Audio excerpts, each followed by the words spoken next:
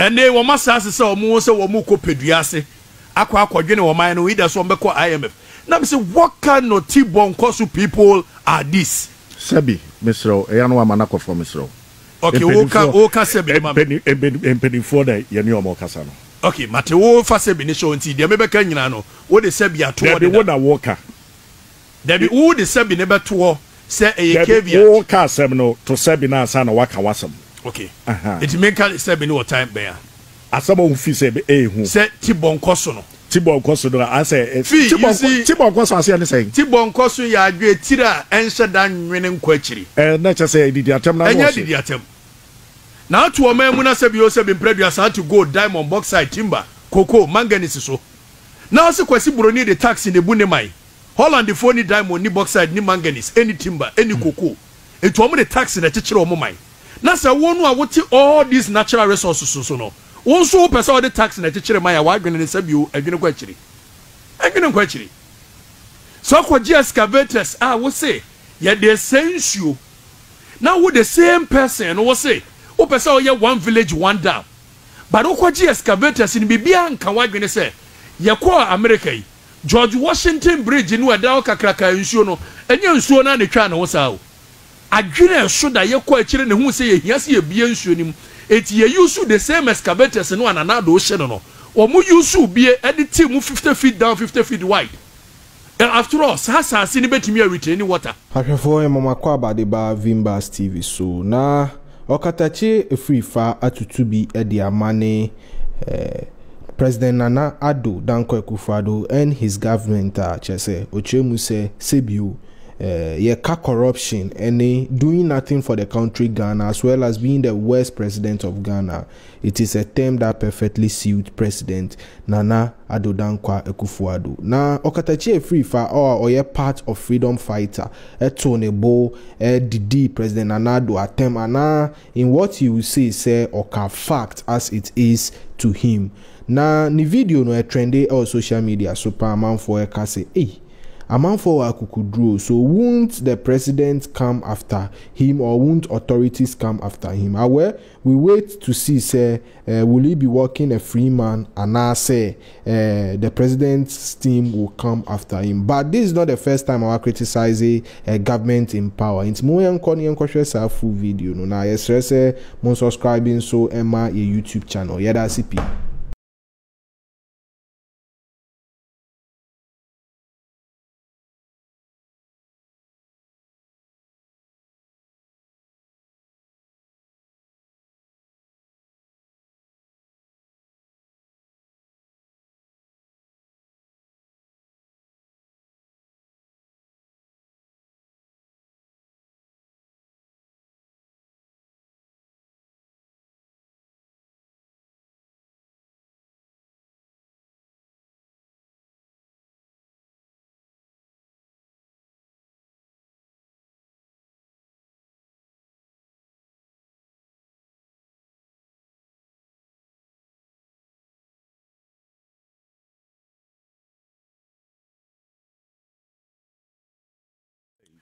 Yeguso nice o man no de nyina ye hunu ba bia akwaduro Nana Addo Akuffo the president of the republic was shas year 2017 yaka kire binum say was starting on a wrong foot.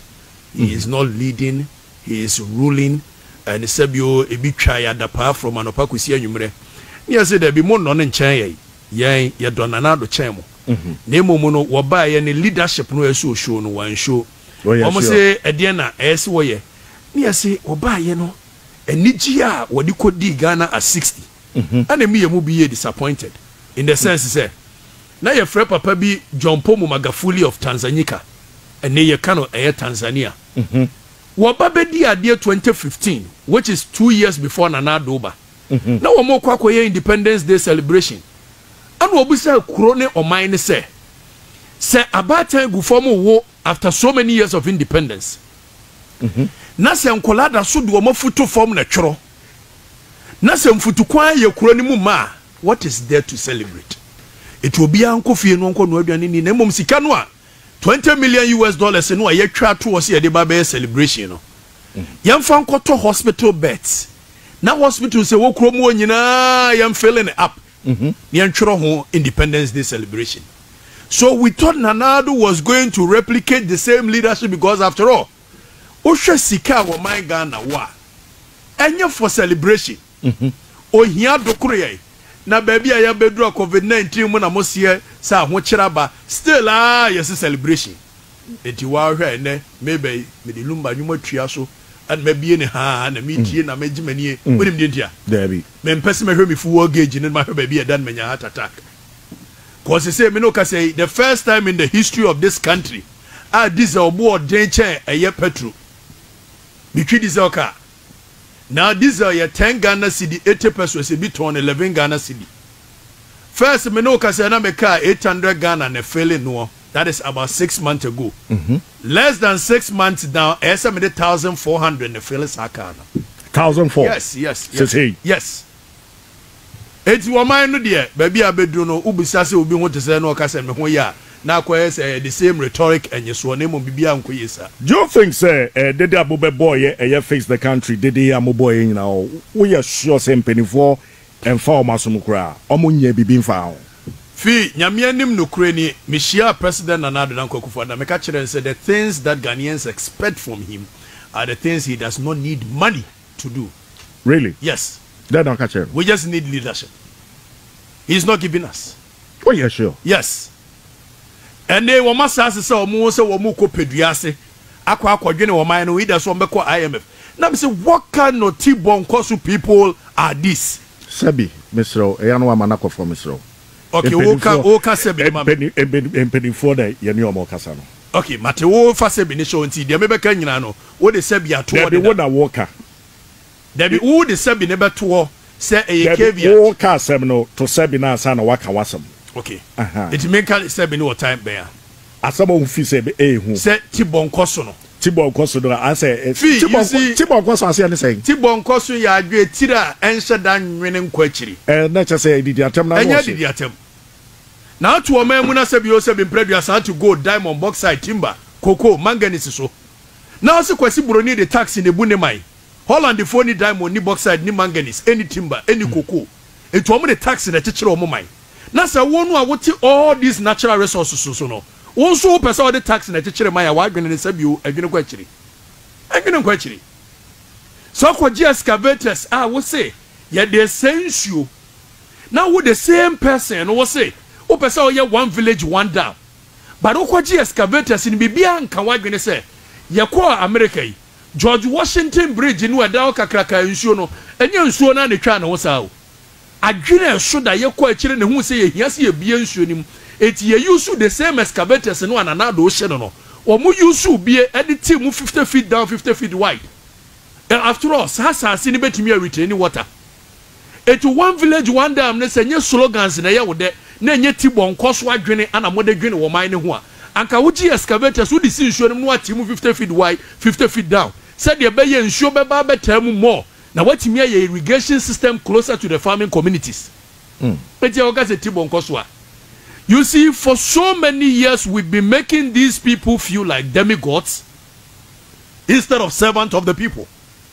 Sabi o ma ya mpanim for over the years adwene no adwene na ne chenanko adwene 4 years na nkante ne sa Kwame Nkrumah timi ye motorway adi 50 years na motorway ni kotutu ya wo de concrete ni ayon ross na ye na dasani a na adwene mu da ho a wo so adwene ko akire wo ye leader wo timi so da ye eburo 10 years na wo de bitumen na chopens na sabi o etete concrete road mu so mpanim for na adwene ni ye T-bone koso we cannot say anything less or more Madaruma enya atemdidie na obi edi wo mo na mom yen hyase yen ka no kora nkire ho wo hwe wiase nyina se atimu ya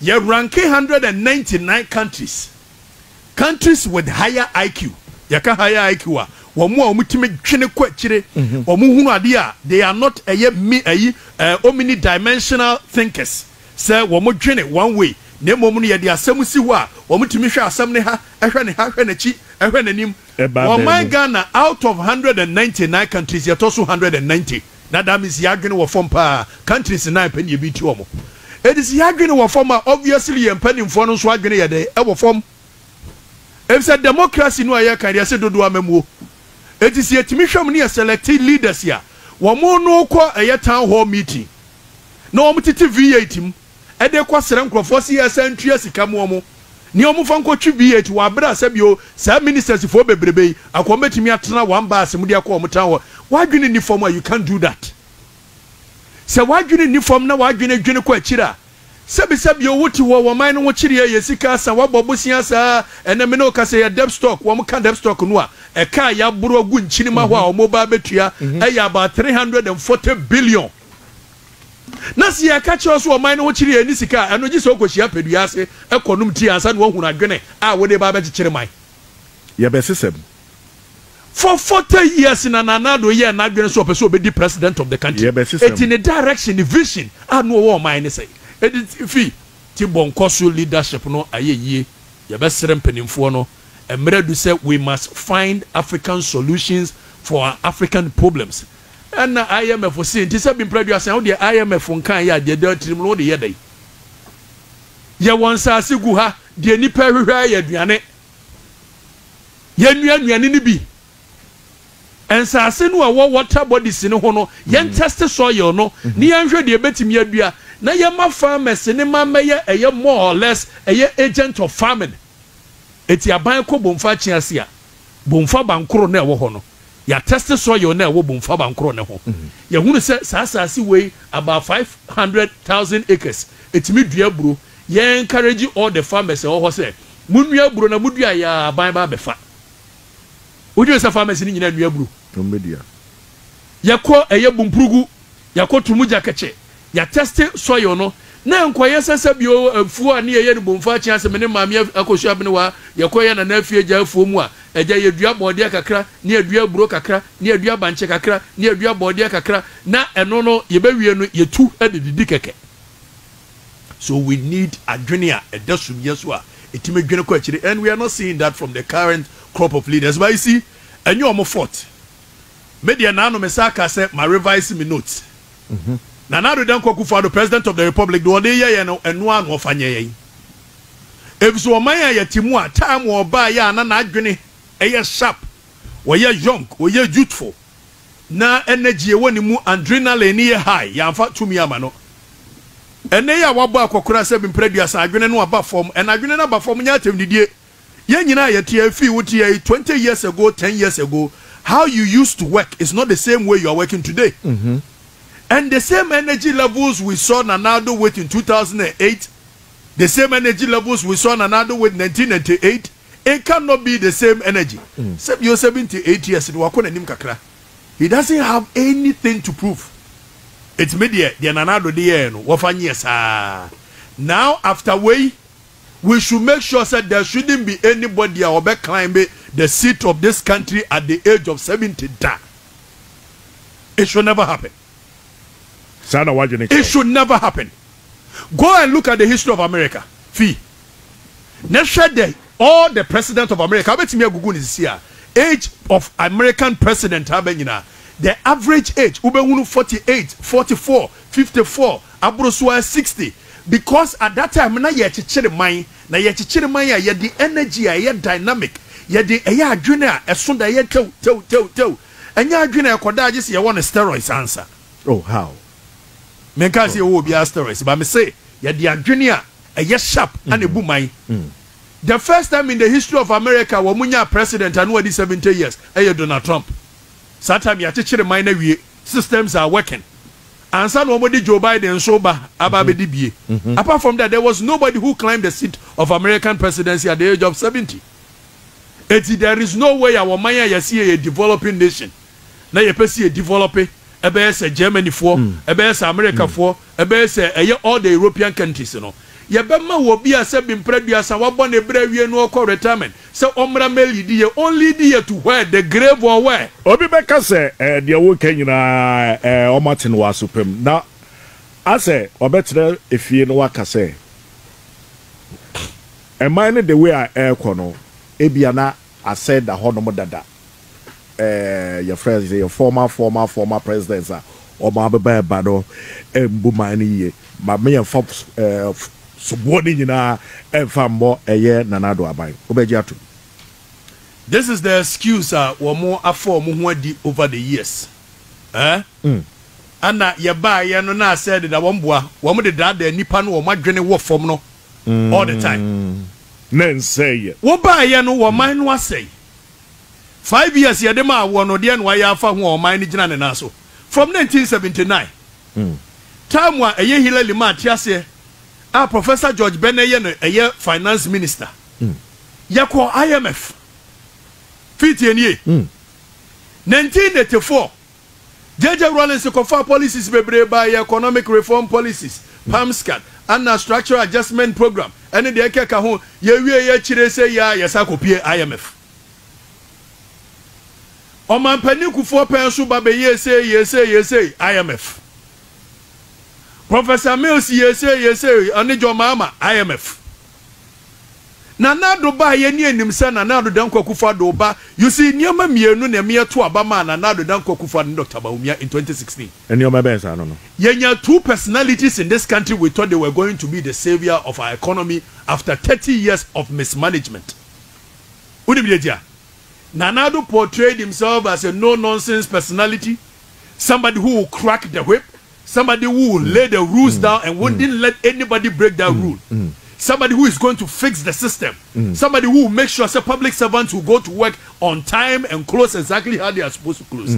Somebody who will make sure the driving of unnecessary V8 at the expense of the taxpayer will not be a thing of a present day but the past. We thought Nana Akuffo the service of your one amanu watam sacking letter at the asheri bottom no assign Ujimia no one saw do din be so no dia ma. That is what we saw. Campaign time. You can tell me and I say minum ye no nyina sa ne ehunu ye. Na wonya wo bi o timi ya sa de we nyina awie a. Ade nya Dr. Bawumia ne aka kire ye say e ba na economy si yan hye economic policies. Dollar ni nyina na so report nie we ni say ne Ghana ye save ya ne ehwe after 50 years kwa Nkrumah na fe ne yenya. Afa ba bedru ya.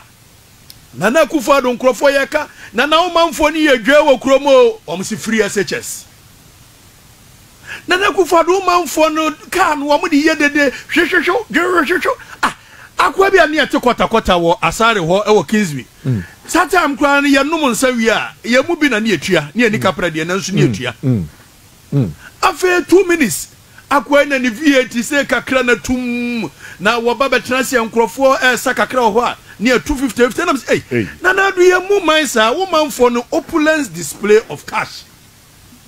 Corruption is perception. The perception out the bayari hole in heart. Na wonya sika mfa nkoye no oboji Dr. Bawumia so hey doctor we from Rechara bayan kokosha. Are we sick or something? What is wrong with us? Adanti na debia ye bodede ni ade say mine enkoye ni ade. My problem is, penny for 1 month here now. They just don't care. Okay. They just don't care. Because when we say Ghana for anymore, the kind of education system that they've given to us over the years do not let us think. Education system no remembrance of things so we don't think. And we are so our society people cannot do logical reasoning. Look, me wadam phobia or UK and the bed did 9 years. Ocean the tester all year as akola. You will be a friend of non-verbal communication. See it me a draw adhere to. Yes, a wakola 9 years analyze it. Exams akola 9 years say trome penny kurame and am confused. So in UK, kids at the age of 9 years are doing non-verbal communication so they can reason, logical reasoning. Yeah, the idea. By this time, a lion wash a tail. You has a big head and a very small waist. So clearly, that is why they do not want to change the Georgesburg system of education. Because Kwasi Broni, the Georgesburg system of education, said they buy a yen and it benefited the people who have taken the reins of power today, who see themselves as the new colonial masters as opposed to leaders of the country. So clearly they cannot be bothered because the people are not wise. Sabio yenim nyansa eyeda na dome kwa benyafo for the past 7 years, 8 years, 10 years. Ekwaye da eye atomic junction roundabout no. Ekwa kwa benya for the past 10 years ni hu ye kura ya 7 times. And you know why? They make capital out of the misery of the people. The NTA won't develop a coin in the 20 years and say, I said the Bian after every 4 years be on my contract. Now one cast one chess canefa. The NTA 1 year got and it said you kwasi Bruni Yano, a junior Yano underground tunnels. I can see many 50 years. It's because every 4 years be a 2 baby or Maboka, and so Mutimiba, no mobile budget contract was at the same Gatano, so they cannot think beyond 4 years. So it is intentional to create problems in the society, and they make capital out of the misery of the people. The only reason here is Lausube catch a man for say, Yensa unkwasa lie, enko register SIM card. After say ya Ghana card, a number samu is because of procurement. Really? Yes, because of procurement. Because machines in West Lausu babe use their own registration, see about procure. You better use millions of dollars in Atto. Some millions of dollars in what Bama Wanya Nadamfo. Nadamfo Nejo Befa Kakramaha. So they do not care about the people because they know the people are weak in thinking. That's all. Abusia Yadi Okatakyie Afrifa Mensah ewo fidie mu. Mesra mo Facebook so am ka say eyo ofoso apia o say yes sabotage internet no Mesra entesa lights the call of keke why the asaba bakiti mama worry cry ewo fidie mu ase mama ko ba bia why Mesra mo bobodia na mo nse emaye mo bobodia na mo nse emaye onia ye wa hase wakasa yese ochiami onim kasar na wasumo inti na chese kasa wakasari nyina de bia me show you say no eda Flagstaff House wo motie inti penifo 80 de wo kan nyina de bebo mpaye say omo de bekwa supem na chese omo check action because ama sebi fi omo cheki adwempa ye papa eye nana Addo kuta no ebia naboafo no emmo ne yi onkura adwempa naboafo no so nkura adwempa there be untumi kase na we dey ultimate kase okuta adwempa na me kase onkura adwempa ase untumi ka na dey say be pressing people we are not going to pressing anybody sabi impreduasa oba manfo no was a manfo no for mutumi ma wo kan eye the preamble of the constitution was sabi otumi nyina free manfo no ho ne akeka bom ne dia ma on the 7th of December uwie ya wo se manfo no hia o musika in the form of taxes. We are a man for the gold, or Madame or Moboxite, who see us amount to Yamuatu. Sabi of you would hear and now discover gold war ha, yes, in your dear, a yabandia. Other than the Odia. What babaji gold, I did damn what your boxite, I did all you who see Kenya. I didn't know a man for the 2 major gold diamond boxite, no. What say me per se, me we are, my mom social amenities, simple life, a coin. Suku, hospital, water. After the Maui and a Wuchi Casa Cassia Tray. Yet the Maui and a war rent a plane a Cassia Gary Wiamutre. Yeah, Catcher said there be lead the people. Look, for the past 3 months, the people of this country are in dismay. We don't know the direction Ayako as a nation. Drekasa president Jinaho also watch Mamfoni Sika. We thought as a result of Ghana, your parliament, your friend hang parliament. The president would have had the sense of leadership. And Kobeba be Jina Ghana for him. I catch you said your man Peniku from Rebi Wabaya or Pa Ghana for Chow. Say Ghana for me Pomucho. Let me name the state of the economy. Me Babedru Yemen, who the true state. And I apologize for some of the things I say. Okay. Now do that's you drag and say, well, mine, Saturday Ghana for a home. Please. No, do near Kasa. You pay, we will make sure you pay. The E-levy, we will pass it. We don't lead people like that. Sabi one mountain platform, Nana do GBC, Opa Ghana for what you say. Yes, you cannot modema yeno. Some of them has been mismanaged. John Mama Kurano and your better leader Kurano, Otimibe Paya Chose, ya ren namno manaka dumpe. Whether you like it or yes, that was an honesty of a leader. Akuffo should come and stand in front of the Ghanaian people. Look into their face. Tell them, apologize to them that we have borrowed above 250 billion Ghana cedi. Hey. 250 billion. Look, let me tell you something. From the days of Kwame Nkrumah Besi President Akuffo time, President Akuffo making sure say ye ko hepic am ye kanyina the chairman ka 4.5 billion Ghana cedi. One no free so no raising ko 9.8 as of 2008. Professor J. Mills be free 9.8 billion at the core 36 billion. John Mahama before so opa equation in a space of 3 years President Akuffo had just about 1.5 billion every year na kan ho. Now Professor Mills buy from 9.8 billion equals 36 billion. That is a difference of about yamfa say 25 billion. So in 4 years Professor Mills was doing 4.5 billion Ghana cedi a year. John Mahama be free 36 billion and 122 billion, which is 86 billion difference. So John Mahama was giving us about 10.6 billion Ghana cedi every year for 4 years.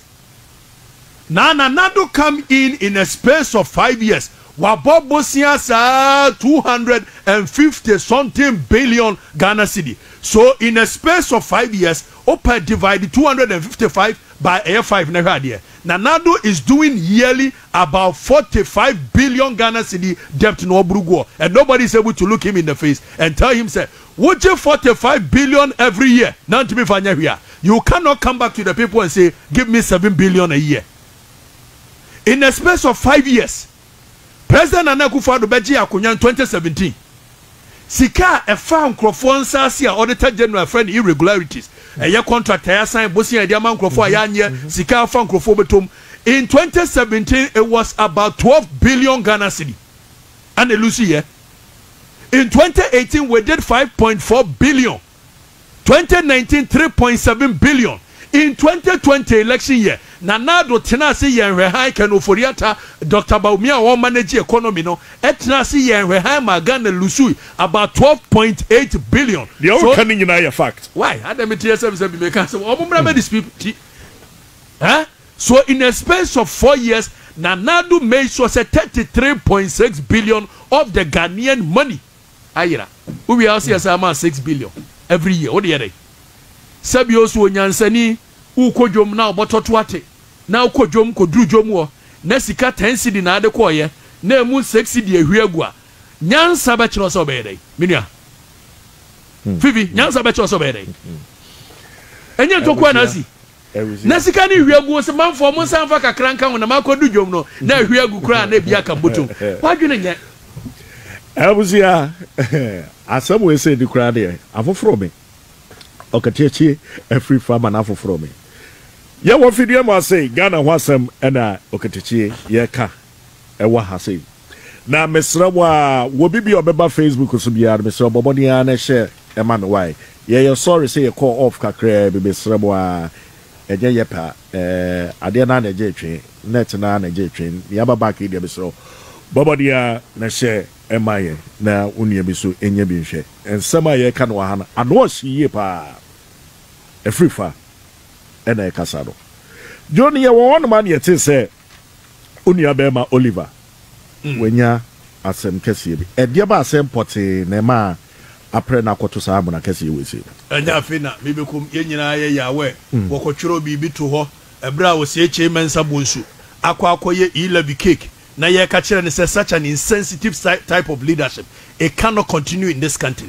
And Oliver Betro say 11 sensem ya ye kan na se wu mu nipa umu dasa na se bi o se che Mensah bonsu amena na afia boatema na wote soame sata mimi nyini soame o soame ye to aba ma mena na afia boatema to aba ma ene oba ko hwe soame from eye o soame kokuntofie e kokotoko kan gata na wo ho na nsuo na everyday kan new soame from eye Black Park edikosi eye ye kan se Roman school mo Mary udru ba bia o soame ni new soame nyina retrogress e se o se nyasika na ye ka ile biasem se wo mo te Black Park to bidie wo mo ni sika o so koyere wo mo na se bio wunya sika na wukura no wansa antena eye soame potem wo o se che Mensah bonsu tiwei o fa soame e de kwa no manje e ko breman makuro ene ne potem a asase kakra all the way to eye ye kan se kropo asase kakra wantimi anya ba bia nsidai ene yesi afrekuma se eskafo amantem Capital Hill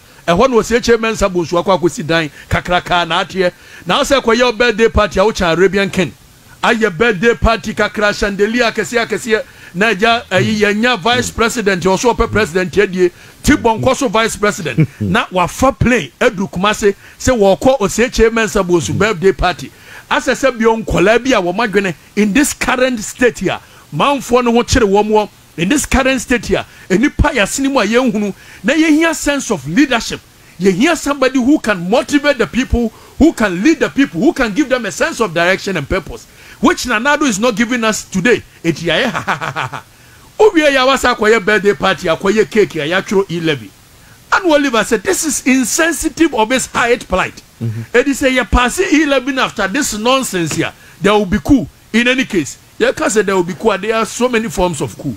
Abayno ya tu abama democratically no. And I'm sure we are dictators in their mind. One so much where power lies. And ye Oliver say, and after 31 days of being in a year, sub cells. Oliver Kuno, then to you, no, they cool bear. Medica catch on Yamana, maybe Chirimu, Mensah, the Okayano, it's okay, said what you're on, Okayano, Ofreno, and then the Kazai. Maybe new Oliver translated in Como several inti, and yet the Akayan and Babakan was him. Demum Jamaican say. So bia ka bibi na se nipa no anka ne na person de famra kwan so a Supreme Court wa ye nyina ye court batan awuli in the case say sabio eye offense bia we wiase bia no lawyer Martin Kwebu na de court ye say eye bailable offense afa be duru ba bia ne ya sheda de mra ne ye say let's show him where power lies sa democratic government ye elect wo mu a what the mindset of autocracy and kakistocracy. We need to look in their face and tell them the truth. Say, Sabi, J.J. Rollins couldn't behave. Say, in 1999, Nana Akuffo, the president of the Republic at that time, the Statesman newspaper, or publishing falsehood about J.J. Rollins. Say, J.J. Rollins said she didn't be, and the Becca Chera Wamu Statesman newspaper no say, J.J. Rollins ne ku Roman father be in the 1980s. Wamu wiye wamu se twantro se J.J. Rollins chidi ni bi ana wobeka kire wamu se na Akuffo do abusuafo hotel ya kokko Bombay ni J.J. Rollins na Bombay ya frɛ wamu a antimi akwa akosi hwe ye de namu ken enumu ana ye Eben Kweku Ebeneza Kweku ye jeli no ye jeli no ma eye friends say sa institution ya wo abrochire ya omuka citizens worship me kaya meka kire wamu babeka se Eya said ye JJ ye and Nyoma no. Emfa so bi ani so. Samuata Mensah at that time no Joy FM. Wamu nyina to ye kokkochi wamu ma na Addo at that time nim nipa no ye omloya. Na Akuffo Addo and ko gina mu no a member of parliament. Ekokodi assembly say JJ Rollins is using the power of the people and making sure that he's intimidating the people. Now so many years down the lane the same na Akuffo Addo no a wono na asia say obon ho samarane say criminal libel law on the repeal here ye can ne amenesi sudua Nanado never repealed any criminal libel law. It only happened that he was the attorney general at that time, and the attorney general was only expressing the view and the vision of the president at that time. So it was President Akuffo who repealed the criminal libel law and not Nanado, because already Nanado ba ye wo ye we kasani akoche no Oliver ya che ne money bill ne de ne kokoto ye nim sasa koto no antra sa asem ni so ni ene ye hwe mo na prosecutor se ma ne abone treason felony nsem hunu e wa bere nim se nko gosi hwe ne de Oliver akotwene 1 day 2 days 3 days all to show him where power lies. Yes there be yentimi ntra se nya hwe ha e ma mo nkoso anya sa ne we eye autocratic behavior yabakoso nya kan kura kire omo. It is autocracy. This is not democracy. Democracy is allowing every idiot to express their views in this country without intimidation.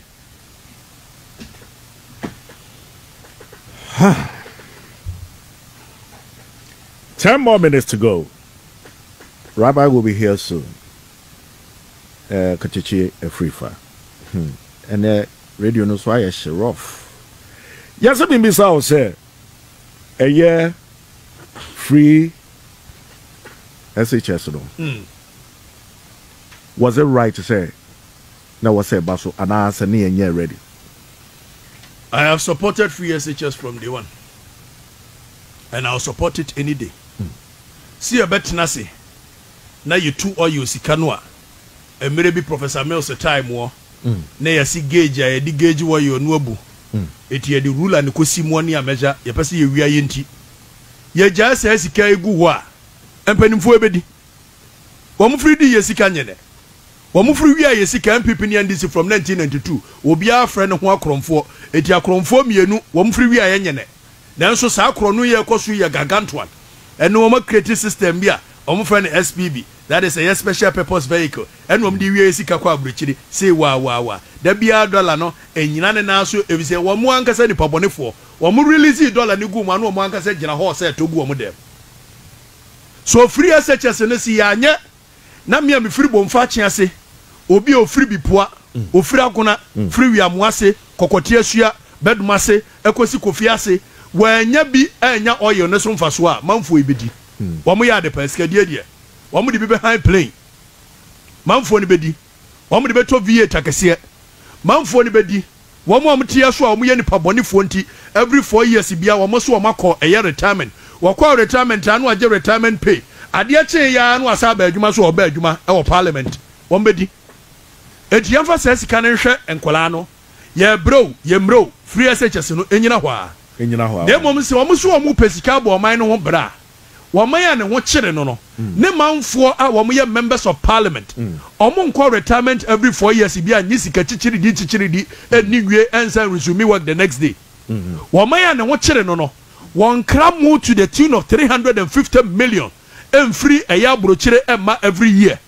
Wamaya ne watching no what June said obey your bet me make sure say a moon ye bedua bi waha after all ye were arable lands and waha.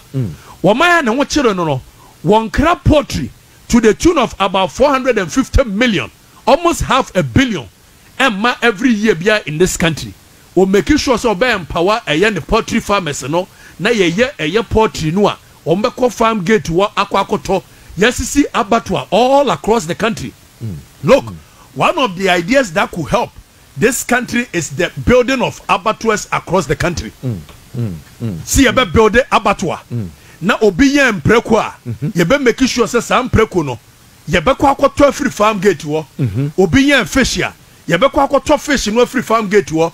Eti se me pepreko ato me to be pa ponche ato a me ni kwa se me kwa suaduro farm ansan makwa kopa bi ato menim say yesi abato mekwa menya fresh mekwa menya de freezy depending on what I want enso o man no nam se mpanimfo ne betena so ade ye o mo da where is the money if and ye be cut deals ne enya sika why the finance ye niemie port no ano no mfa mpreko ni bi mra ene ye de abade mpreko force nyina free China ba yes yetime kra moa kra bi free Cote d'Ivoire ha nyina ba Kwame Nkrumah Ghana.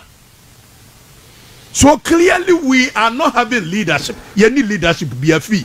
What chira o madwene no so ati bonko so wo mo nwene wo mo mfa. Nana Dubai was so obey one district one factory. Me hunu one of the major problems of this country is rural. Oh please come on. You guys should stop this rhetorics and Akuffo and I say na. Please come on. You see, what your mind are wo dwene kwa chira.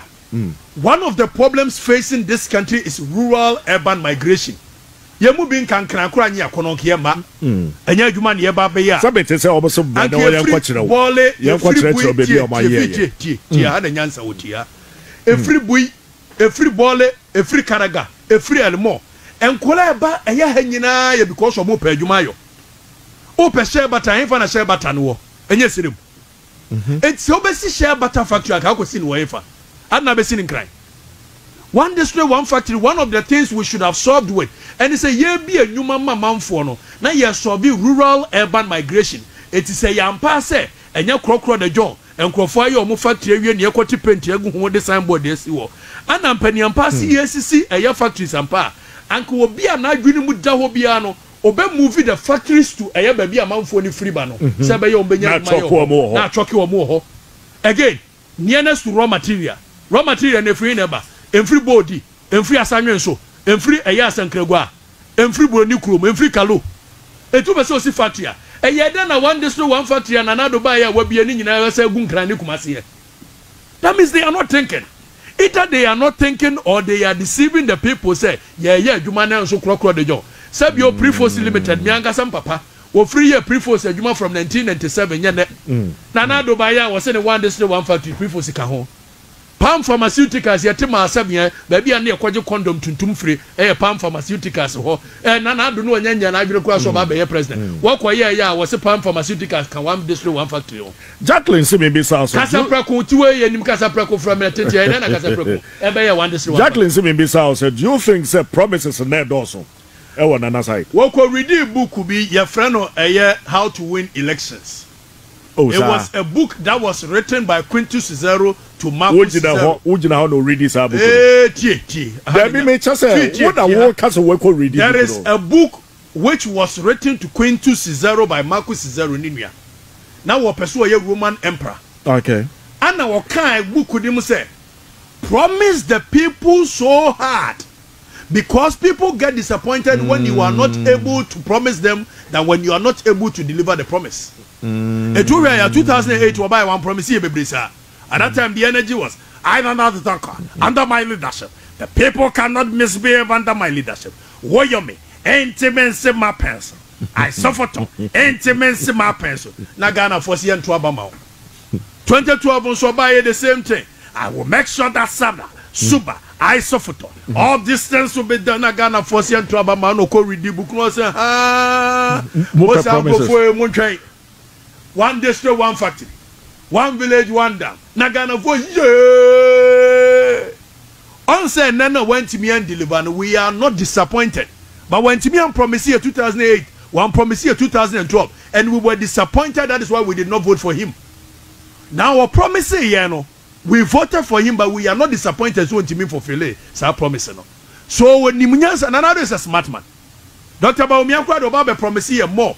And nipa ya de buy say be $6 me no ka say quarter cedi nipa ya de buy say be hye me economy ni nyina na so na port duties sabi o togo fun you create me port free na ya ti krom ha kwa me kroma Ghana ya da so charge port nioma based on how the dollar is running nipa dwini mu no ontimi mpege dollar ne say for the next 6 months ye use ebia 6.8 regardless of how the dollar goes say be ya traders dey be planning on my life. Nipa na dwini mu odi bu manfo no every Tuesday be so the dollar rate e di nyoma port ba. Is this leadership? Abusia Rabbi Ewa Rabios heavy that is a nyame adawro ma bibia mo and ano ayehye fi ya na ye won sem ka start to show nintem wo show no manfo pe akono wukurum a ofa ba bia Kingdom Plus Afro ho ahwan Afro Hwan say. Say me frɛ Sheda on me nya kaseti ya. Afro Hwan say. Sheda. Afro dia ya. Bomfa chance dia. Gabriel's corner. Afro joint. Vimbaz TV.